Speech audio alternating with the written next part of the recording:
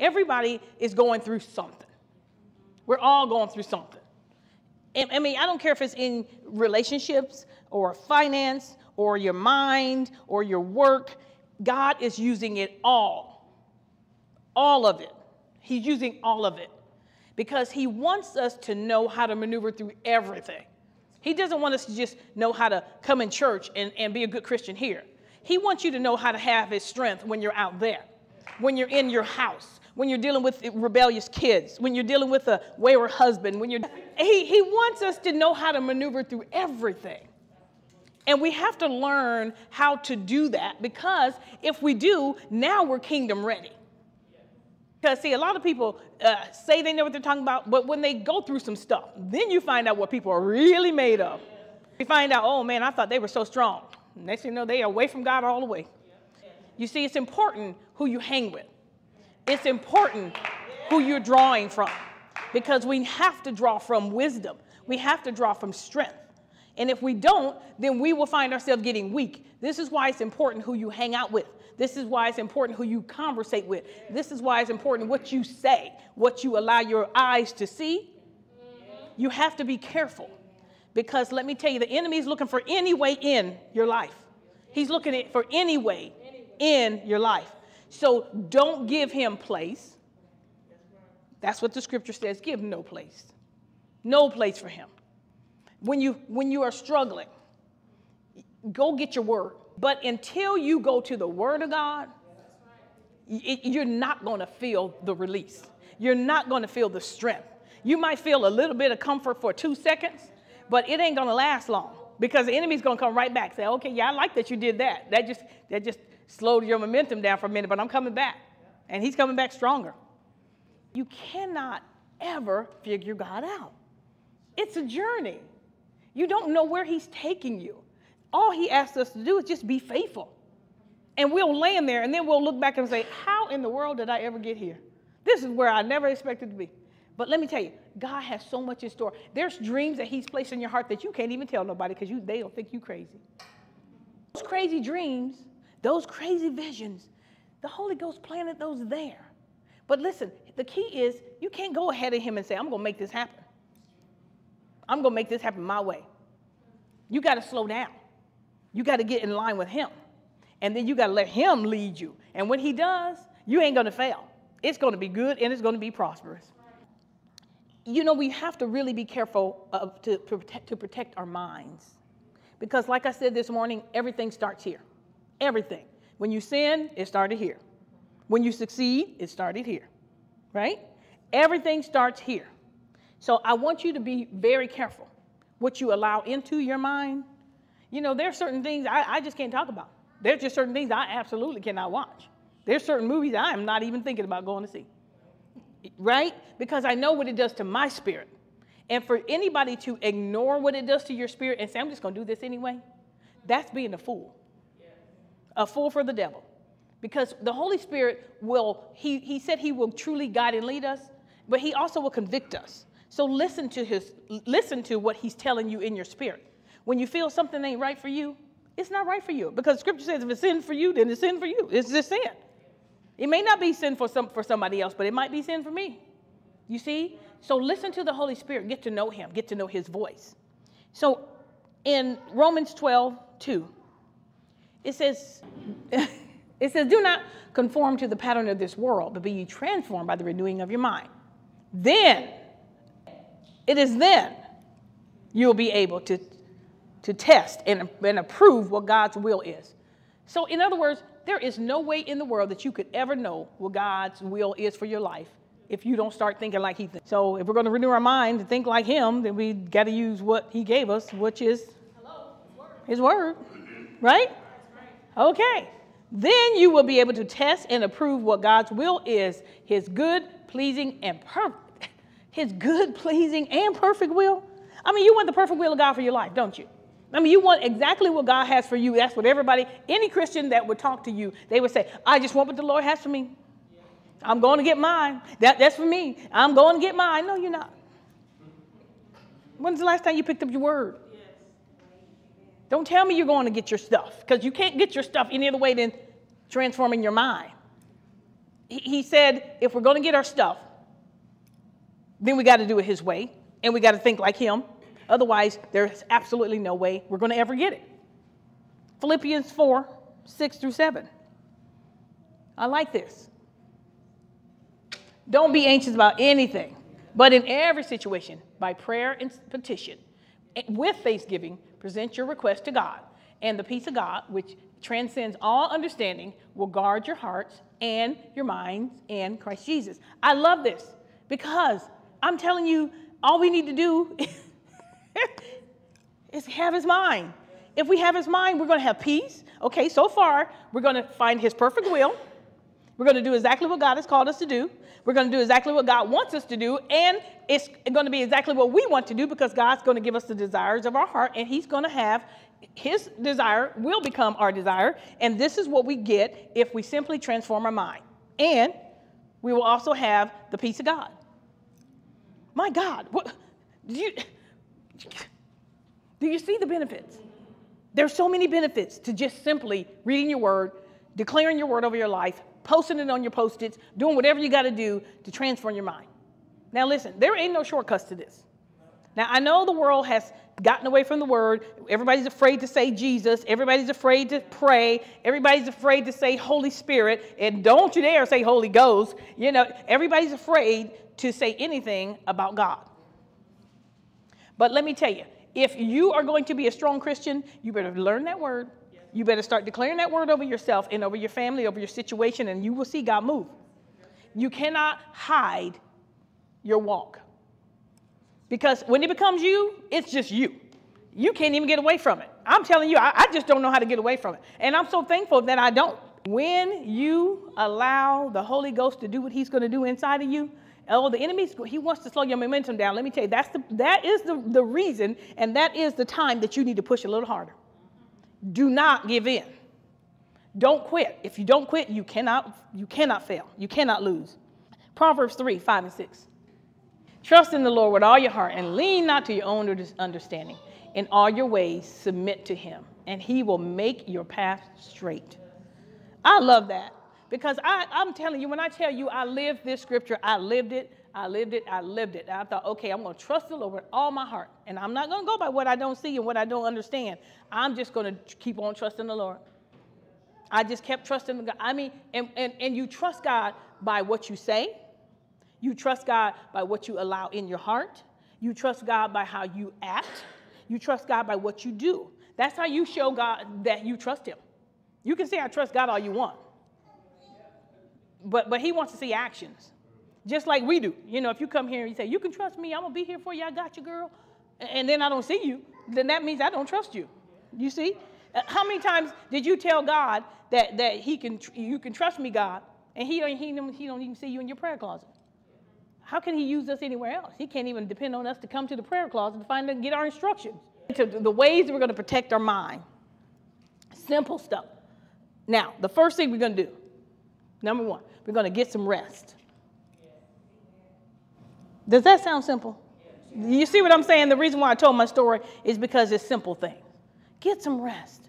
I'm notorious for just going. I don't know how to stop. I have to make my husband will tell me, baby, enough now. Just come and just go to bed. Just get some rest. You need to rest your body. Get some rest. Because when you're not rested, first of all, you're short with people. You're irritable. You're not making any sense. You're not making good choices. Just, you know. And none of it it's just everything's off. Everything's off. You can't even trust God. You're too tired to even trust God. Help somebody else. Because when you do, the Lord renews your strength because that's the heart of the Father. That's the heart of the Father. And then it says, the number 3 is watch what you listen to. You see how it matters what you listen to. So don't think that it doesn't matter. Your word, your music really does matter. Listen, the enemy knows that. Right? What was he? What was Satan before he? Exactly. So he knows the power of how to make that thing work against you. So learn that you need to keep some praise on. Let me tell you, when you're going through some stuff, When you're going through some stuff, that's the time when you got to watch every area of your life. Keep your praise music going. Keep that word on. Keep the positive people around you. Do not go in a place where you isolate it, because that is where the enemy is going to attack you. Number 4, we're going to spend time daily reading our Bible. Daily. Daily. Listen, let's commit this week. We're going to get, I don't care if you say all I can give God is 3 minutes, 5 minutes, 2, I don't care what it is. Especially when we know that the word is going to keep our mind renewed, especially when we know that the word is just going to declare where we're going, and the word is giving us our strength, the word is giving us our ability, the word is transforming us. Why don't we want to continue with the transformation? Number 5, we're going to pray. So right now, if you're saying, okay, I just committed, I'm going to give you 3 minutes in the word. Now I'm going to give you 2 minutes in prayer. I don't care. Listen, I'm not asking you to commit to me. I'm just saying whatever you commit to God to do, be faithful at it and watch him breathe on it. That's one thing about tears. You don't just cry just because you feel like crying. The Holy Spirit has to touch you. And when I know he's touched me and my tears are flowing, I know now that he's here. Oh, daddy's in the room with me. Do you see how good God is? Oh, he gives you a sign to let you know he's with you. Don't you love it when he shows up and he touches your heart like that the tears flow? I mean, I'm just like, why am I even crying? I'm like, Lord Jesus, it's just because you're here. Just because you're here, just because I can come before you. And I said to the Lord, I said, Lord, I just wish I could just hug you, just to hug you. But you know what? It's the journey. He wants us to be hungry. Are you going to chase after him no matter what? This is one that is really super important. We want to spend time talking to godly people, because everybody can call anybody who can tell you some stupid stuff. You know, that's a dime a dozen. You got all kind of dime a dozen friends like that that'll tell you some dumb stuff, or even if they say they're, because I'm not even talking about people who are not saved. I'm talking about Christians. Sometimes they're the worst.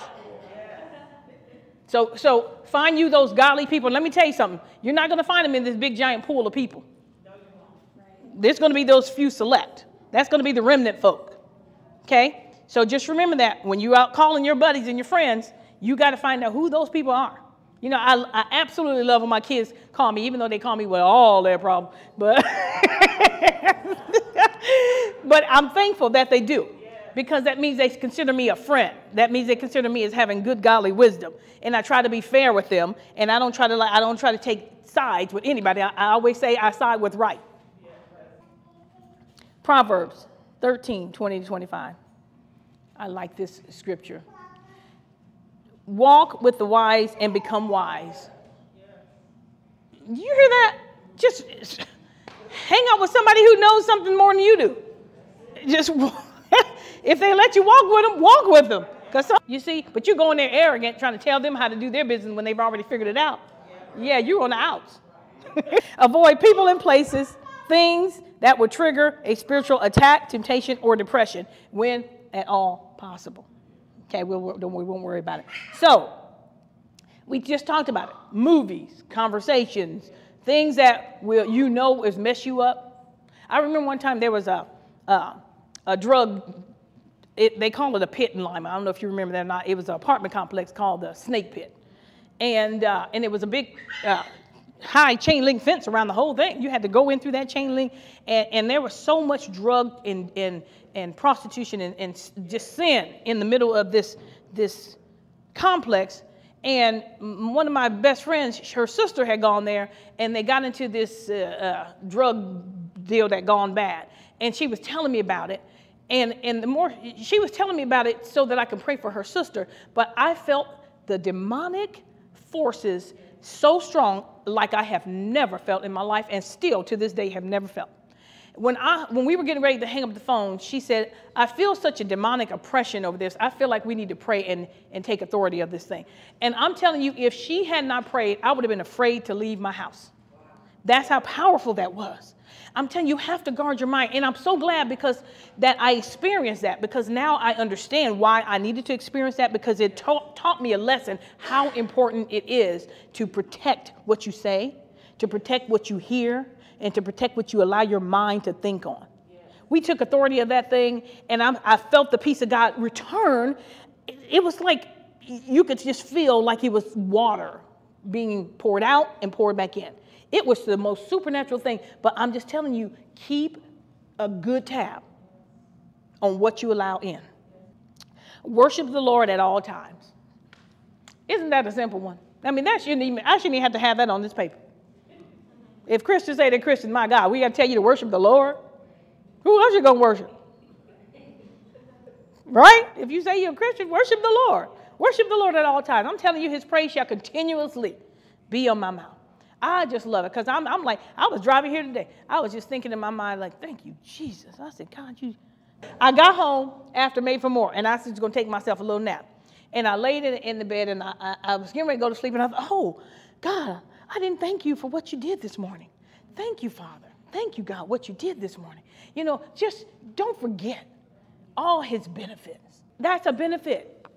That's just that I have peace, that I don't have to worry. That when my husband called and said, baby, can you handle tonight? Because I got to get this taken care of. And then I think, okay, I'm not really ready. And then the Holy Spirit reminded me, yeah, you didn't finish the rest of your message. You see how, oh my, he's so good. He's so good to us. I mean, and I was even, didn't I tell you this morning, I didn't get to use all my scriptures. I even walked out of here and said, I didn't get to use all my scriptures. All right, number 11. Oh, I told y'all about this morning. Oh. Add fasting.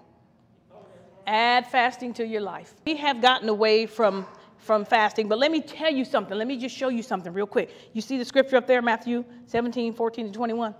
Now, you all know the story. The father brought the demon-possessed son to Jesus for deliverance.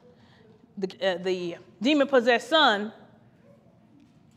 he said, I took him to your disciples, and they couldn't do nothing. So I'm bringing them now to you. Now, I want you to remember something here. It was because the scripture says that some of them come out by prayer and fasting. There's some things in your mind, those strongholds, that you got to do some fasting on. So this might be some old-fashioned grandma stuff, but let me tell you, this stuff, God didn't change his Bible just because we're in the 21st century. He still said we still need to live a fasted life. So if it's just you saying, I'm going to fast breakfast, or I'm just going to fast lunch, or I'm just not going to eat after 7 p.m. or 6 p.m., do something to attract the fragrance of God. Because if you do something to attract him, let me tell you, he's going to honor it. And sometimes it's going to be tough because the enemy does not want you to continue on doing what he said is going to bring change. But if you do, let me tell you, you're going to experience the presence of God in a closer way. Oh my God, this is good. Okay, keep a prayer journal. I love my journal. Do y'all who has a journal? Everybody should have a journal, men and women. Keep a journal because God is doing something for you all the time. And if you don't stop and look at it, you will go into, woe is me, where is God? I need God to touch me. I need God to heal me. I need God to deliver me. I need God to set me free. And all the while, you're missing all those things he's done along the way because you didn't take time to look at it. And I'll just sit on my back porch and I'll read through that thing. And then I start getting excited. Oh, my God, I forgot you did that. You know, the brain is something. It will forget a lot of things. But if you start opening your journal and you start reading the blessings that God has bestowed on you, then you start thinking, oh, shoot, how in the world am I worried about this little thing when God did this big old thing over here? Read your journal. Keep one. Last one. Stay busy. I was talking to Lisa this morning. I was like, you know what? I know you're at home by yourself. You got the baby, just you and the baby. The baby's great. But you know what? When your husband's at work, come on. Be around some people. Be around some godly people. Because look what the scripture says here. 1 Timothy. Besides, they get into the habit of being idle and going about from house to house. And not only do they become idlers, but also busybodies who talk nonsense, saying things they ought not to. You see, because when you don't have anything to do but just sit there, next thing you know, you just got to call somebody. I remember my grandmother, she told me, my grandma Washington, she told me, she said, I quit watching the soap operas years and years and years ago. She said, because when I came home and my husband didn't treat me like those women got treated on them soap operas, she said, I looked at him like he had two heads. And it came between their marriage. You see, because she allowed the enemy to work and not even knowing that that's what was happening. You just enjoying your show. Right? You see? So you have to be careful what you allow in. The devil's attack people's minds immediately after powerful, hear this, the devil attacks people's minds immediately after powerful spiritual events. right? The devil attacks people's mind after powerful spiritual events. So when you get your breakthrough, this is, you know, what happens is we think, oh, we got our breakthrough. Whew, we can relax a little bit. It's almost like when you finish building your house, you say, we're going to take a vacation and celebrate. That means we ain't thinking about nothing. We just going to have a good time. And that's what it is when the Holy Spirit does a powerful thing in your life. You just want to like, hey, whew, yeah, I made it past that one. I'm going to chill for a minute. Oh, no, that's when you need to push a little harder. Push a little harder, because now he's coming at you with full force, because he knows, okay, she's not on the wall no more like she used to be. Stay on that wall. Stay on that wall. All right. Praise the Lord, y'all. Okay.